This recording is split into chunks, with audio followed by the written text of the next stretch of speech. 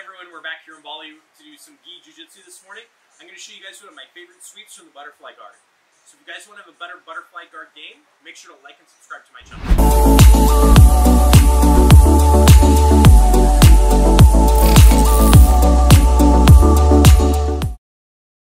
Alright, so we're going to start in the bottom with side control.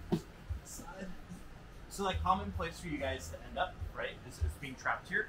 So there's a couple different ways we can get different guards back from here. It doesn't always have to be close guard. Like I think a lot of beginners, when they think about getting their guard back, they just think, I'm going to go to close guard, right? Because close guard offers a lot of control.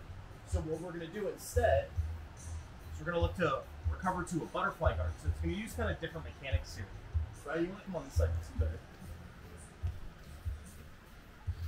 Okay, so watch what I do with my legs, okay? So normally, like when I recover, it's about that bottom knee coming in, right? In this case, what I'm going to do instead is I'm going to start looking to get my top leg. Okay, so off that top leg, it's already going to help me get my underhook and start sitting up. Okay, so from here, we're already in good position for our butterfly sweep. Just square your base up. From here, what I can do, I want to keep that underhook strong so I can kind of make Adrian post wide. Okay? Yeah, so boom. Okay, so he's going to look to come there to catch himself. Come back. So off that underhook, I'm going to look to fall in that direction and catch Adrian's arm. That's going to give me an opportunity to do my butterfly sweep. Okay, so again,